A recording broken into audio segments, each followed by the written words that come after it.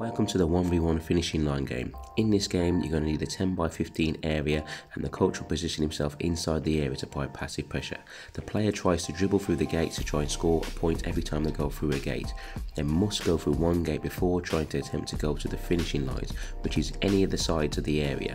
If the defender wins the ball, they will try and dribble the ball outside the area and the player will lose all their points that they've just gained, so the player must try and stop them from doing this.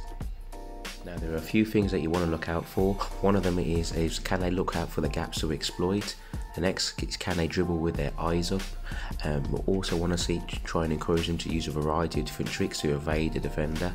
Also we want to know if they know when to put the ball on the safe side to protect it. Can they screen and try to encourage them to play quickly. One variation I would add is they must go through 2 gates before they go to a finishing line, just to encourage them to stay with the ball a bit longer and to make a few more decisions with the ball. Hope you enjoyed the video. Please like, share and subscribe to the channel, and also look out for the next video which will be coming very soon.